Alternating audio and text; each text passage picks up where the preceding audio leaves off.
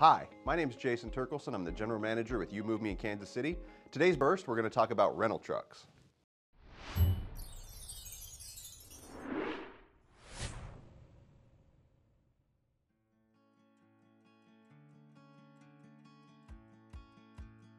At You Move Me headquarters, we pride ourselves on negotiating the very best rates we can from our rental truck vendors.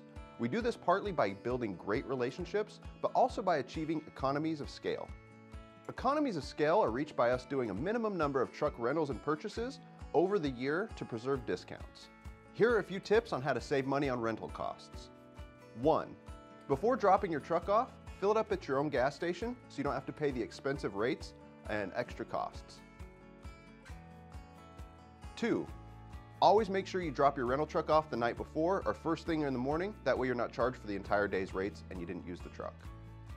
And number 3, always pick up your rental trucks latest in the day so you're not paying for that day's rates when you didn't use the truck. 4, be prepared. Always have a truck on hand in case one of your trucks breaks down or you have one in need, or someone calls and says they want to book a job. You've got a truck ready to go. You can jump in and make some money for the day.